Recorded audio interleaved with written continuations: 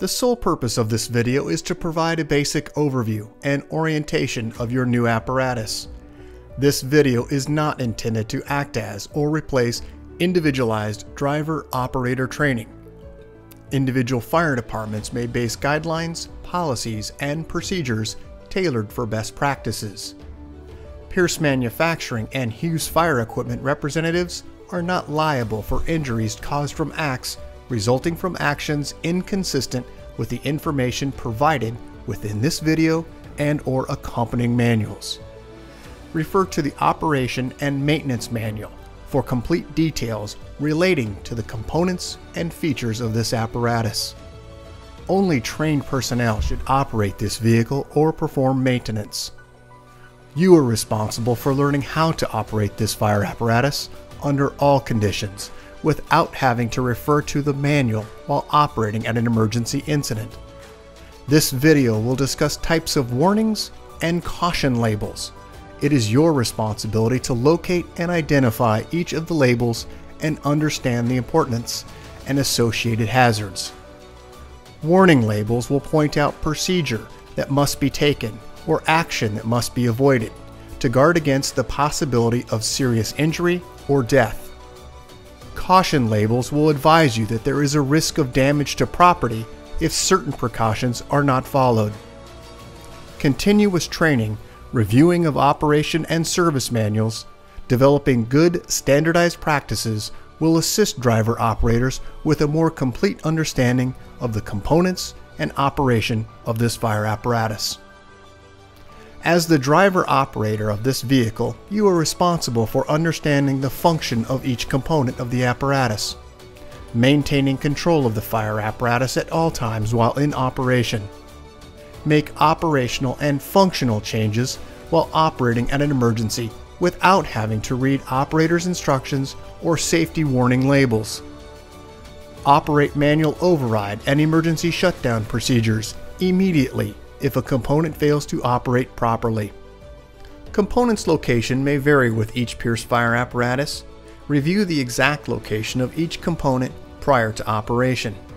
Major inconsistencies between your vehicle and the information contained in this video should be directed to your sales representative. Safe operation of any vehicle is the responsibility of the driver operator. You must learn the location and function of all controls, switches, gauges, valves, inlets, and discharges. Due to a higher center of gravity, heavy trucks have a significantly higher rollover tendency than other types of vehicles. To reduce the risk of rollover, avoid making sharp turns, excessive speed, and avoid abrupt maneuvers. In the event of a rollover crash, an unbelted person is significantly more likely to become injured or die than a person wearing a seatbelt. In the event of a crash, unbuckled occupants can also become a hazard to other occupants, as they may be thrown around inside the cab. Seatbelts are required while in operation. Please refer to your warranty certificates for details and information enclosed in your manuals. Customer-installed equipment must be mounted to withstand road travel and comply with NFPA 1901. Modifications such as drilling holes or welding to structural frame components of the chassis are not permitted. Contact Pierce for instruction and review of non-structural sheet metal or other dissimilar metals for modification. Follow the radio installation guide for further assistance on installing or mounting electronics. Before placing your new apparatus into service, perform a primary inspection of key components of the apparatus, including all fluid levels, anti-lock braking systems, electronic stability control, and automatic traction control. Weigh your apparatus to ensure that it conforms to axle and brake ratings. Never exceed the gross axle rating printed on the label inside the cab. Exceeding these ratings could lead to reduced component life, personal injury, or death. Review the use of auxiliary braking systems, compression brake, exhaust brake, electronic retarder, and hydraulic retarder. Before placing the apparatus in service, refer to the operational maintenance manuals. Information on the operation and maintenance functions for the components such as the pump, pressure governor, and foam systems, along with other options, is provided in either the Pierce manuals and/or other manufacturer support information delivered with the apparatus. If you need more information, please contact Hughes Fire Equipment. Congratulations, Bainbridge Island, Washington, on your new Pierce fire apparatus, job number 35010. Please utilize this 5-digit job number when referencing your apparatus with Hughes Fire Equipment and Pierce Manufacturing. We'll get started on a brief orientation of your new vehicle. Starting just under the front bumper, you'll find 2 closed tow hooks attached to the right and left frame rail. Moving up onto the face of the bumper, you'll find dual air horns on the passenger and driver side. Located directly in the center, PA speaker and electronic siren. Moving to the notched area on the driver's side, you'll find your mechanical siren. Let's move up onto the bumper extension where you'll find additional tow hooks located on the very front. Directly in the center, D handle will gain you access into the compartment. This is your front hose load. There is a swivel discharge inside. Moving up onto the cab on the outer edge, you'll find a marker turn indicator. Just inside of that location, you'll find your headlight structure housing the low and high beam headlight. High beam will be located on the inside. Just up from that, the turn indicator, and then also in the same bezel, you'll find an emergency warning light forward facing. You'll also find the number 21 in the grille and also your department name across the top of the Pierce logo. There are 3 windshield wipers across the seamless one-piece windshield. On the outer edges, you'll find your mirror housing a flat end convex mirror. Moving up to the brow of the apparatus, you'll find 5 clearance lights. Located in the center, you'll find your forward-facing brow light. You'll also find on the outer edge and the roof area additional side-facing floodlights. Moving up to the roof, you'll find your emergency warning light bar. Located directly in the center of the light bar is your opticom. Let's take a look at some close-ups of the items that we just talked about. First, let's start with the bumper extension area. D handle gains us access into this space. This is your front bumper load. Dry deck material on the very bottom section floor area. Swivel discharge against the rear wall. Let's move to the axle area where you'll find Goodyear tires and Alcoa wheels, and also a sight gauge located on your front axle. As we move to the driver's space, we'll start first with the door panel. Accessing the door panel here with all of our safety and warning information affixed to each of the door panels. You'll also find your grab handle in the upper portion, door latch and lock on the inside, and then moving up to the upper right corner, you'll find your window controls for all 4 cab windows. Let's move to the base of the seat area next. First, starting at the bottom with your battery volt charger. When plugged into shore power, this will be active. As we move up to the seat, you'll find comfort controls. And then as we move to about the right ankle of the operator, you'll find this yellow placard. This is manufactured for your department from Pierce, indicating the 5-digit job number, date of manufacture, cold tire inflation, gross vehicle weight rating, the VIN number, all of the components, fluid capacities, and fluid types for each of those components. Let's go ahead and move now to about the left knee of the operator. We'll start down at the very bottom section. We have some switches down in the lower section, and we'll identify these. Let's first start at the bottom with the ABS diagnostics, DPF regen, engine diagnostics, and regen inhibit. Just above that, you'll find the master battery switch, and then all of our tech modules, engine, ABS, diagnostic, and transmission ports, and display ports. Moving up from this location, you'll find the control module for your inverter. We do have an on-off switch and also a digital readout. Moving to the right, you'll find a momentary opticom, perimeter lights, high beam flash, air horn, fan clutch disengage, and an option for siren or brake. When any of these switches have been activated, they will illuminate, indicating they're on. Let's go ahead and move from this location just upward till you'll find your flat mirror and convex mirror controls. And let's move to the steering wheel now. You do have controls in the steering wheel in addition with a supplemental airbag system. This is the SRS front airbag within the steering column. To the left, you'll find light control, air horn control, and emergency light control. Moving to the left, you'll find the start and ignition switch. Moving further to the right, you'll find a switch labeled EM, stands for Emergency Master, engage or disengage all emergency lights. To the right, you'll find your headlight switch and also a switch labeled panel. The panel switch will allow you to brighten or dim lights within preview of the operator. On the opposite side of the column, you're going to find your OK to engage the high idle indicator and switch. On the left, you'll find the transmission oil DEF level and water temp. On the right, you'll find volts, fuel level, front air, and rear air. Your speedometer and tachometer are located directly in the center. Diagnostic engine information will display above and below the speedometer. Let's move just to the right of this location.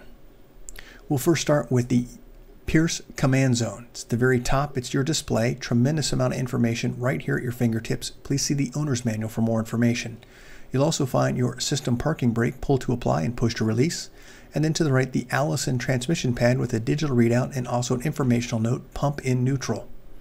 Once again, this is the Pierce Command Zone. Tremendous amount of information. See the owner's manual for more details. As we move down to the switch panel, you'll find an engine brake on and off switch, setting switch for that engine brake of low, medium, and high, mirror heat, stationary OK to pump and roll indicator, red switches, which are your water pump, and then also foam system. Just a few close-ups here also. System parking brake, Allison transmission pad.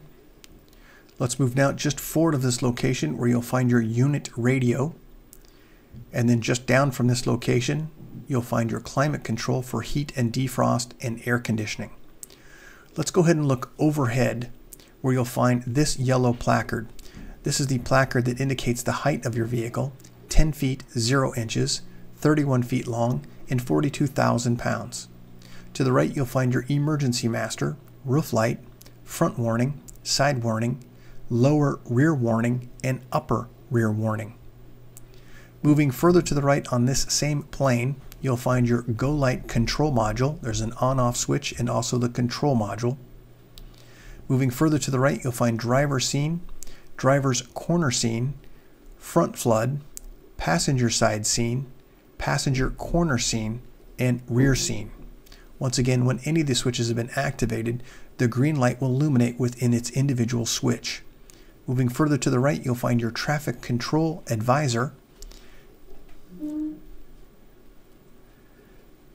a digital pump pressure readout, water level, and foam level A. You'll also find your siren control and PA speaker system just underneath those areas we just mentioned, and also this red light, if it is flashing, it's indicating not to move the vehicle. You may have a compartment or door open.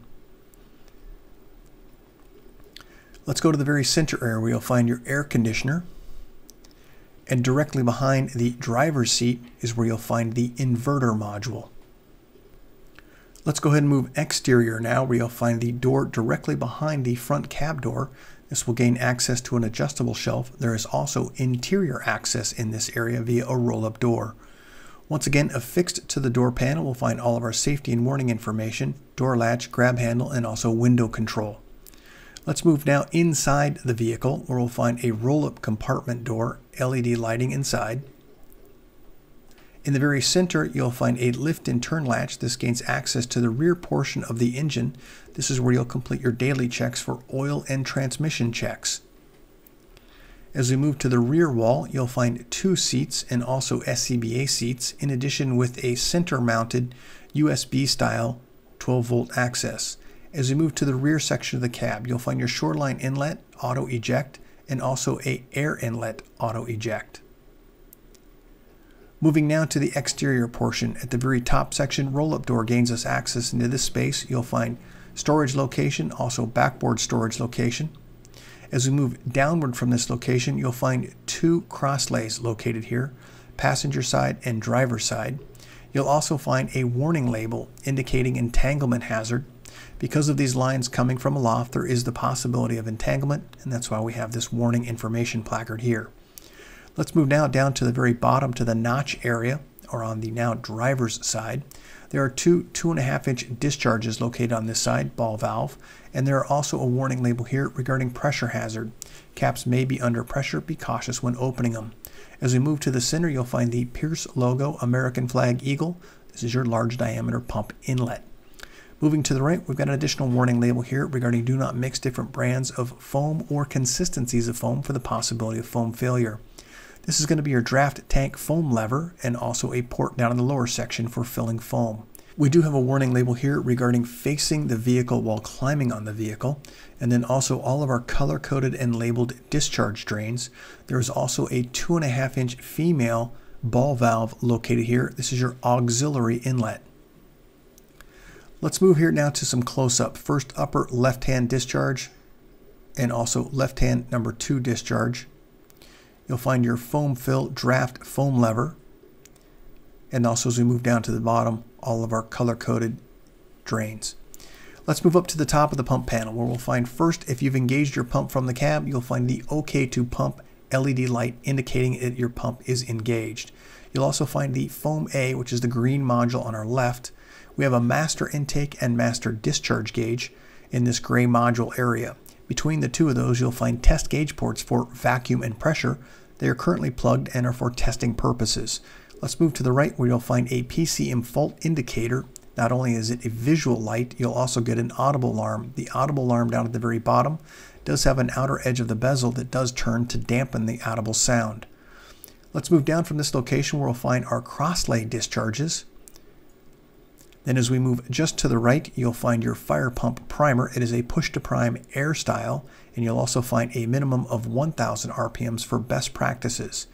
Your minimum operation maintenance schedule, which we'll go over in just a few moments, and then also your rear discharge. You do note the red indicator indicating water and foam capable discharges. To the right, your pressure throttle governor, and also water tank level indicator. As we move down, you'll find your tank fill and recirculating line valve. Moving to the right, you'll find your tank to pump. It is an electric valve. Moving further to the right, you'll find your master stream or deluge discharge. Also moving further to the right, you'll find the electric valves. There are 2 of them located here and control the passenger side. Let's move to the upper right module, where you'll find the red Husky 3 foam system, and also just beneath that you'll find operating instructions for the foam system and also a specification placard. Let's move further down on the pump panel. We'll start down on the left with this warning label indicating that only trained personnel should operate this piece of equipment, and only after they've received proper training. This is a twist, which is your primer drain. Moving to the right, you'll find all your color-coded and labeled discharge drains, and then we'll also find a pan door. We'll take a look inside the pan door, first starting with this yellow handle. This is going to match the information on the left-hand side rear of the pan door. This is for foam operations. You'll also find your manual pump shift, which is a protected switch. Let's go ahead and take a look at the vertical side sheet. This is the forward section. This is going to be a control module for your EXM master stream device. You'll also find that you do have an extender which will raise the master stream device above the cab level. Also down at the very bottom, you'll find a switch for your cab cargo lights,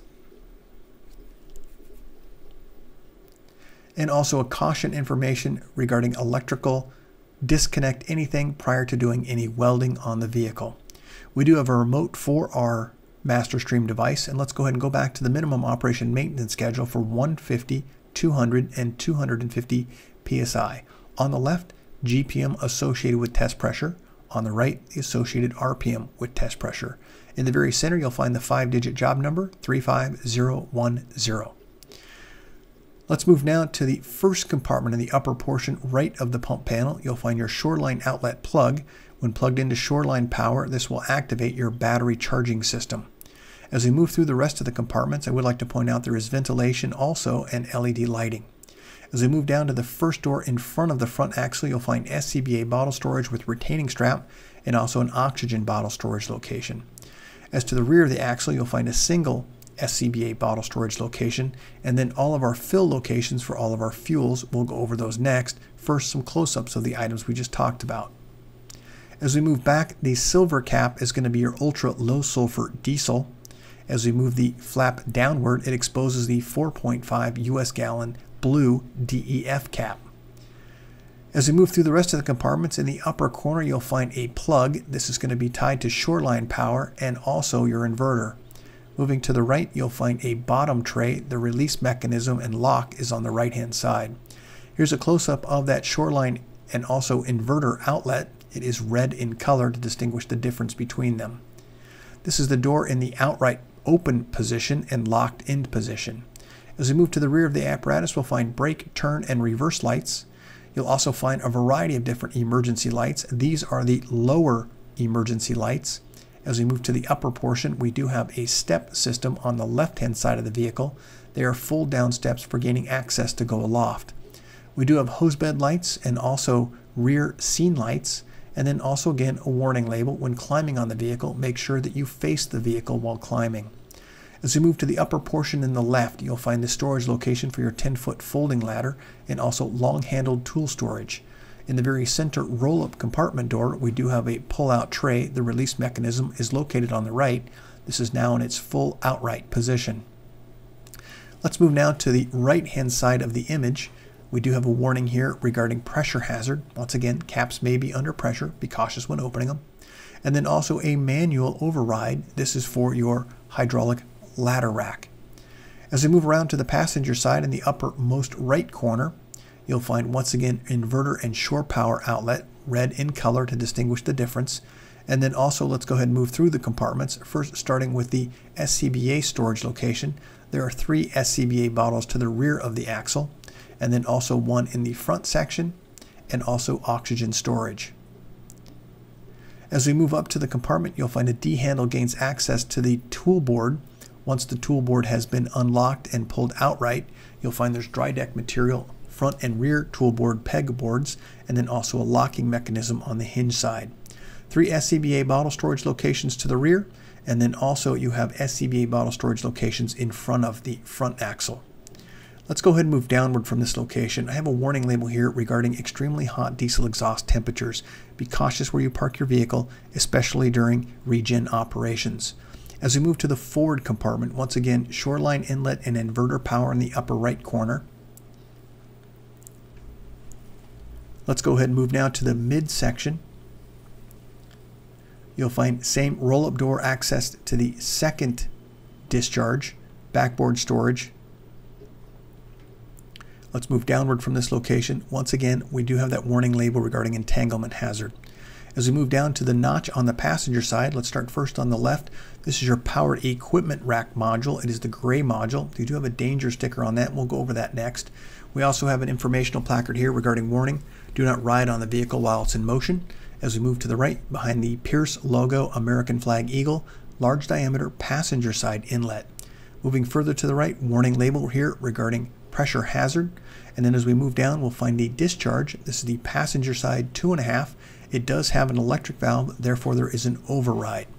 As we move further down, you'll find your large diameter discharge. It is an electric valve, and therefore there is an override. As we move to the left, you'll find your cab lift, instructions for raise and lower.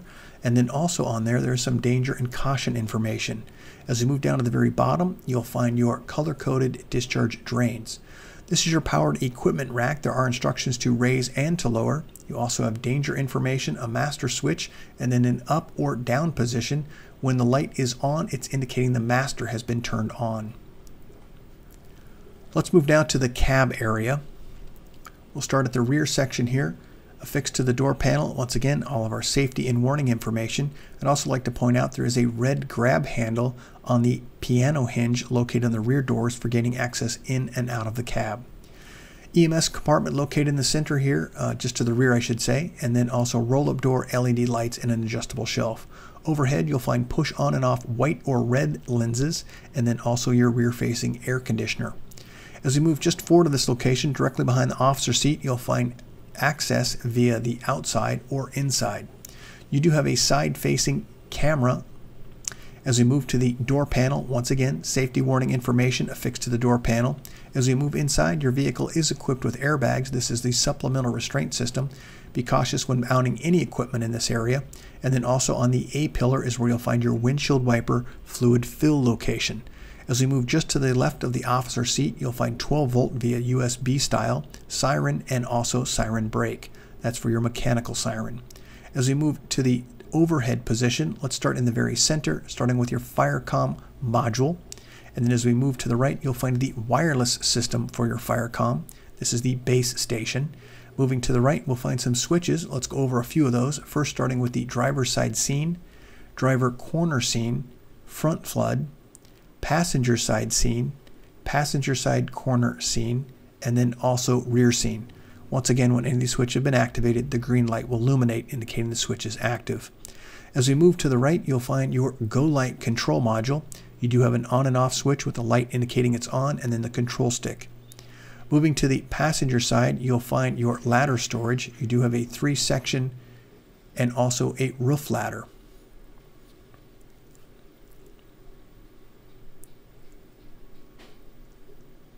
Let's go ahead and move to the upper portion of the vehicle. On the top of the vehicle, just a quick image here from the front moving toward the rear. Let's go ahead and identify a few things. Over on the driver's side, you're going to find 2 compartments located in the upper portion, LED lighting inside. As you move to the rear hose bed area and dunnage, you'll find your top fill location for water, and then also you'll find your foam tank level A. We do have a warning placard on the foam tank. This is indicating do not mix different brands or consistencies of foam for the possibility of foam failure. Let's go ahead and move forward to this location into the dunnage area. This is where your master stream device is going to be located. You'll also find the yellow diamonds indicating the walking space area. This is your Husky 3 foam system reservoir. As we look to the very rear wall of the dunnage area, you'll find your powered equipment rack. This is the hydraulic motor and reservoir. This is your Husky 3 foam system. There is a fill location down in the lower portion on the right. And then just a quick look toward the rear section where you'll find your hose bed dividers. There are 3 of them, and they do have a cutout for grasping to go aloft. Quick look here at your master stream device. Let's move now to the cab area where you'll find these 2 warning labels. This is a non-walking surface, therefore we have this warning label not to walk in this area. Let's go ahead and take a look at some of the images here. This is going to be the driver's side with your compartment doors in the closed position, and now with all of our compartment doors in the open position. Let's move around to the passenger side. Same thing, compartment closed. And let's go ahead and take a look now with them in the open position. Congratulations, Bainbridge Island, on your new Pierce fire apparatus, job number 35010. If you have any questions regarding your apparatus, please contact your Hughes Fire sales representative. Thank you and congratulations.